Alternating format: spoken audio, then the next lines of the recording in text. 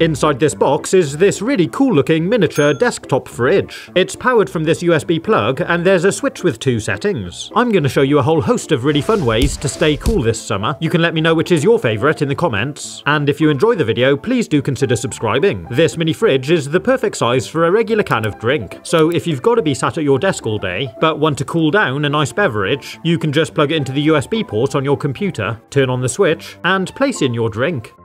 To see how well it works, I'm leaving another can outside of the fridge, and after an hour I'm opening them up to measure the temperature difference. This room temperature one measured 21.9 degrees C, that's 71.4 degrees Fahrenheit. Then I removed the can from the fridge, and straight away I can tell it feels cold. I gave it a quick temperature reading, and the thermometer dropped straight down to 12.8 degrees C. That's 55 degrees Fahrenheit. That's amazing, and you can see the difference as I switch between cans. If I take a look inside the fridge, you can see condensation all over the base plate. But one thing I did notice was the top of the can feels a lot warmer than the bottom, and I was able to prove this by raising and lowering the thermometer through the drink. But of course you could just turn the unopened can upside down in the fridge half an hour before you drink it to cool it down more evenly. If you're having a party outside or going for a picnic or something, you can use a couple of ice bags to make your own cool box. Once you get to your destination, just open up your box of drinks, remove all the bottles, then take your ice cubes out of the carrier bag and use it to line the box. Replace all your bottles, then just tip over all your ice cubes. And there we go, we've got this really simple DIY ice box, perfect for keeping your drinks nice and cool. But next I want to show you this gadget. It's a manually operated ice shaver. I've never used one before, so I thought we should test it out. Opening it up, it comes with this ice cube tray, pretty standard thing. And here's the ice shaver. The top part comes off, and we've got this sturdy feeling catch tank underneath. It's got a rubber ring around the outside, so it grips the work surface. Taking a look at the top section, we've got these blades on the bottom which rotate as we turn the handle. And it has a plunger at the top which we can remove and see the blades. And to try it out, we first need to make some ice. I'm using the tray that came with the kit, and after a couple of hours I had 15 nice cold cubes. So to use this shaver, we remove the plunger and fill the top up with ice. Unfortunately, it's only big enough to fit 2 cubes each side of the centre plate, but we can always add more later. Next we need to place the plunger back on top and keep a little bit of downwards pressure applied whilst we rotate the handle. And straight away we start making ice shavings. Keep turning the handle, and it doesn't take long to shave all 4 of the ice cubes. It's actually really cool, and it feels like we're making snow. Once the plunger is all the way down and we've pushed all the ice cubes through, we can remove the top and let's see what we've got. Wow, check it out, it's like amazing ice crystals. I'm going to use these to make a delicious ice slushy drink. The quickest way to make a slushy is to just fill a glass up, then pour over some cordial. But if you stick around till the end of the video, I'll show you my recipe for making some delicious fresh fruit slushies. Now here's a great trick you can do with little yogurt pots. Carefully use a knife to make a little slice in the top, then place a teaspoon down into the carton. I did this with all 6. Then pop them into the freezer, and a few hours later when they're all frozen, you've got a delicious cold summer snack. Frozen yogurt. And here's another great trick. Take a Ziploc freezer bag and fill it with fruit. Remove any stalks first. I'm using strawberries and grapes. And when you're done, pop it in the freezer. Then the next time you want a cold drink, just take out the bag and drop a couple into your glass. Unlike ice, these won't melt and dilute your drink. Instead, they'll slowly thaw and add more flavour. And if you're drinking white wine, for instance, you can cool it down with white grapes. But if you need to cool down a whole bottle quickly, you can take a couple of sheets of kitchen paper and wrap it around the bottle, then give it a quick soak underneath the tap, and squeeze off any excess moisture.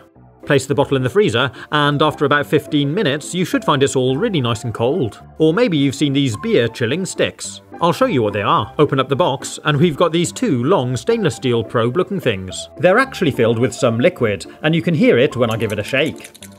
And the idea is to keep them in the freezer. I'm opening up a drink that's not been in the fridge, and I'm using this digital food thermometer to take a temperature reading. It gives us a resting temperature of 21.7 degrees C, which is 71.1 degrees Fahrenheit. When we take these chill sticks out of the freezer, you can see straight away that they develop a cold frost of condensation on the outside. And I'm pushing one straight down into the bottle.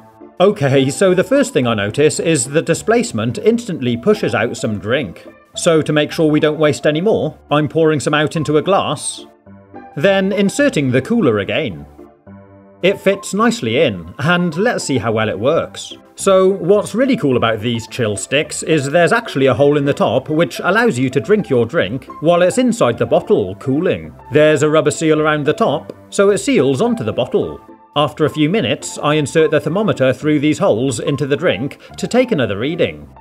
And amazingly, it's dropped the temperature down to 14.9 degrees C. That's 58.8 degrees Fahrenheit. That's a big temperature drop, and it does feel nice and cold now. You can either drink it straight through the chill stick, or pour it into a glass. And what's amazing is if we measure the temperature of the chill stick now, it comes out at 13.5 degrees C, so it will continue to cool down the drink. Next I'm going to look at this USB clock fan. Open up the packaging, and it actually feels really nicely made. There's a bit of weight to it. Here are the fan blades, and you can see on this one there's an embedded circuit board with mini LED lights. There's a little push button on the side here, and a USB plug on the other end. I'm plugging it into my computer. Then you can angle it to whatever direction you like. Turn it on. The fan starts spinning. Then it slowly illuminates a clock face. How cool is that? If you need to, you can rotate the body to change the orientation of the clock face, and you can set the time by keeping your finger on the button. Look at that, that's really cool. It gives off a nice airflow, and you've got this amazing floating clock face. But I also want to show you this handheld desktop fan. I removed everything out of the box, and here's the fan. If we take a look inside, there's actually 2 fan blades. Supposedly this helps move a lot of air. Just press the button here on the front to start it, and there's actually 3 speed settings. Wow, that really does blow. It comes with this lead to charge it straight from a USB socket. It just plugs straight into the fan, and there's a little LED indicator to show it's charging. And it also comes with this stand too. What's cool is you can just place it down on the desk, put the fan in the holder, and angle it around so it's pointing at you.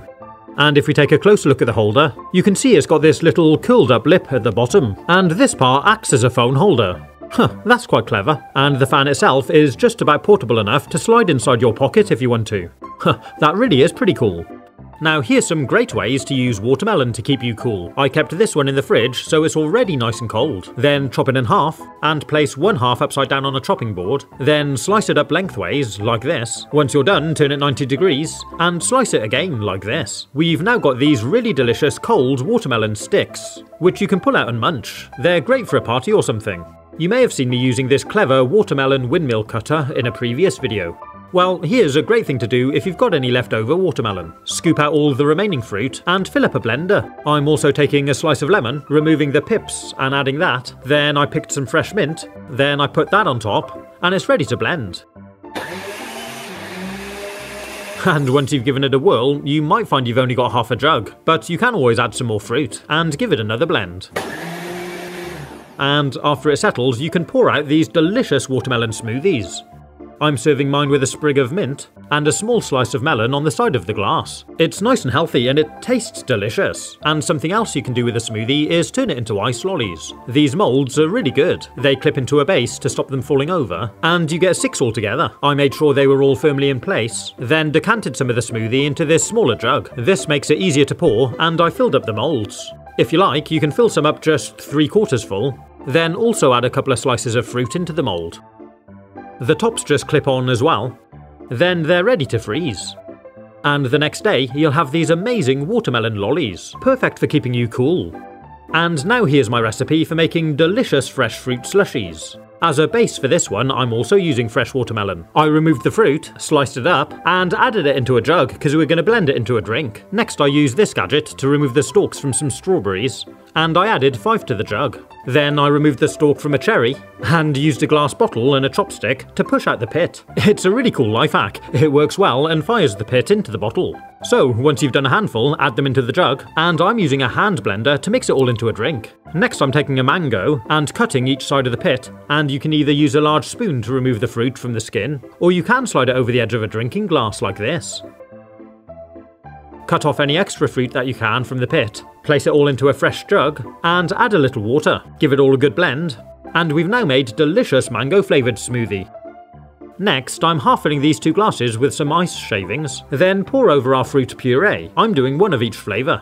Top up the glass with some more shaved ice. Then pour over the contrasting juice, so we've got red over yellow and yellow over red. Serve it with a drinking straw so you can swirl it together and mix it in. Our delicious natural fruit slushies. If you'd like to see some of these really cool hot dog gadgets, you can take a look by clicking on the link here. Or maybe you'd like to see some of my other videos. Have fun, stay safe, and as always, thanks for watching.